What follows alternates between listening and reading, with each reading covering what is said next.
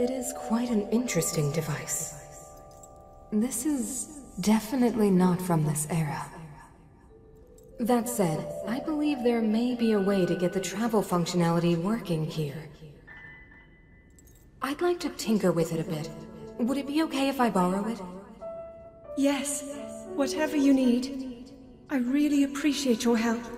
Then I'll hold on to it.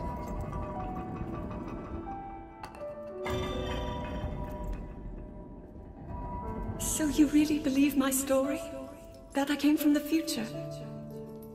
I never doubted you for a moment. Mineru, do you know of a way we could help to return Zelda back to her time? I suspect it was the power of your secret stone that allowed you to travel through time.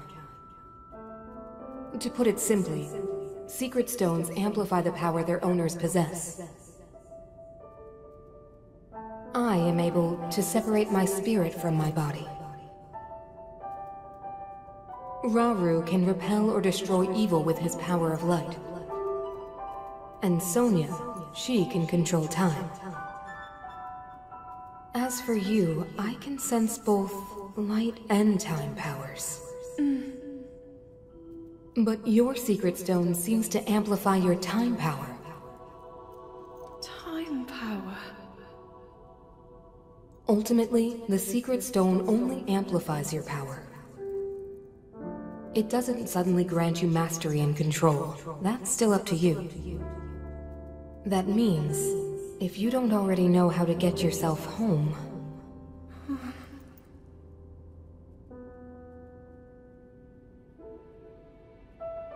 There are stories about the secret stones and a forbidden act called Draconification. To swallow a secret stone is to become an immortal dragon, one blessed with eternal life. Interesting. Another way to reach the future, though not a very quick one. So you think these stories could hint at a solution to our dilemma? Yes. But there is still more to those tales.